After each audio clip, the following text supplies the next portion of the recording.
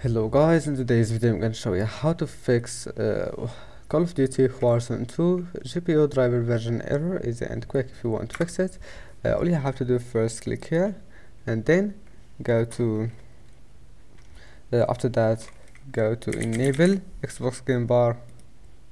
Make sure to turn off this option and then go back and go to GeForce Experience